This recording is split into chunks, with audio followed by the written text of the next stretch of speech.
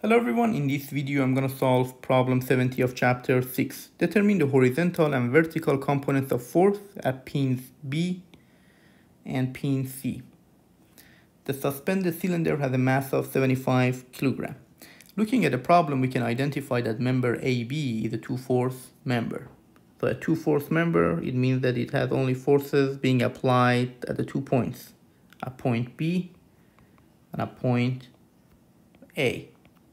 So one of the conditions of a two-force member is that the two forces have to be equal, opposite direction, and collinear.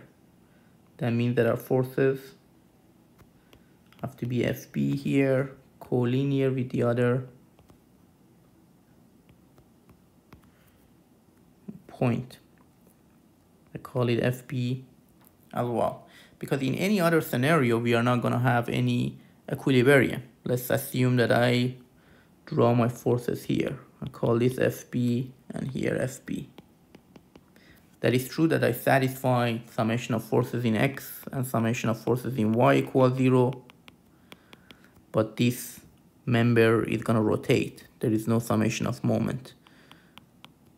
Would be 0. So that's why we have to observe the collinear condition. So our member would be in equilibrium. So identifying that the member is a two-force member, that would simplify our equations. So now I'm going to draw the free body diagram for member BC.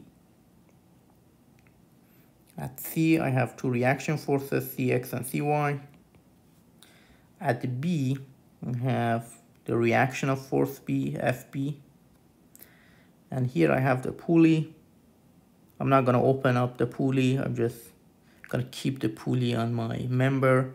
I have a tension here and a tension here. If I draw the free body diagram of this cylinder, I can find the tension. So tension, and I have the weight, which is 75 times 9.81 will give me 735.75 Newton. So now I can write the value for tension in my free body diagram. Looking at the free body diagram, I have three unknowns, Cx, Cy, and Fb, and in 2D equilibrium, I can write three equilibrium equations. So I can write the moment equation and summation of forces in X and Y.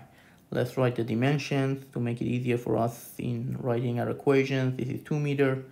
This distance to the center is 0.5, and the center of the pulley is 0.3, all dimensions in meter.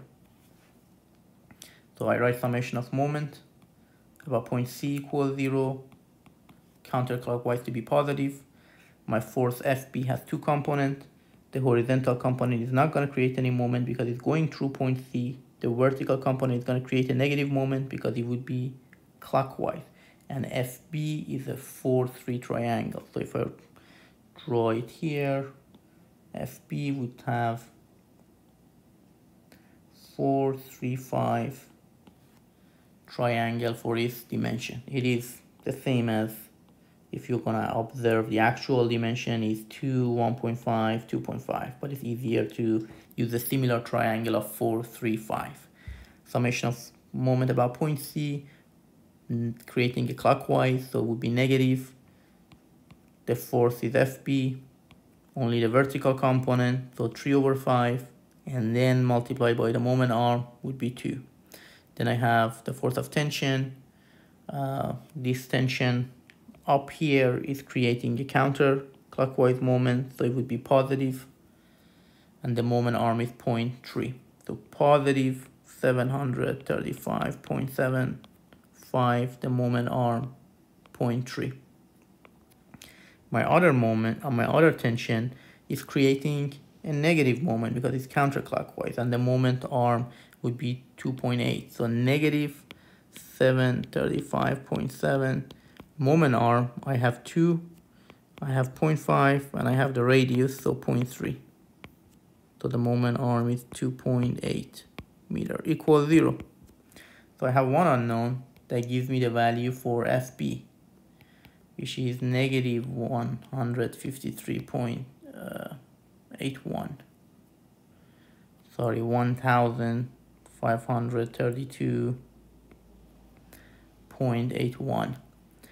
And the value that I found is negative. That means that the direction I assumed is incorrect, is the opposite. But we are going to keep the direction in the free body diagram. So now that I have the value for FB, I can write summation of forces in X and summation of forces in Y to find Cx and Cy. So I have Cx minus 4 over 5 gives me the horizontal component of force B. Then I have negative tension equals 0. I can replace these values. I know the values is 735.75, and FB is a negative value. So FB, that's the value that we found for FB. So technically Cx plus the 4 over 5. So Cx will be negative 490.5 newtons. Negative value indicates the direction we assumed is incorrect. Summation of forces in Y, Cy minus 3 over 5 FB minus T equals 0. If I replace the value, I get negative 183.9 newtons. So I found Cx, Cy, and FB. So now that I have the value for FB, here is the problem is asking for components for FB. So if I have the dimensions, I can find the X and Y component, the horizontal and vertical component of FB. So I write it here, Bx, the magnitude,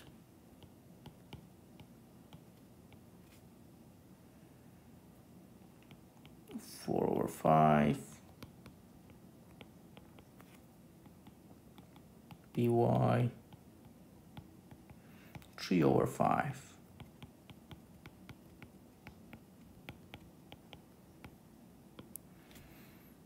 And there are positive values. So here the value that we found for FB here, it was a negative value, so the actual value here would be positive.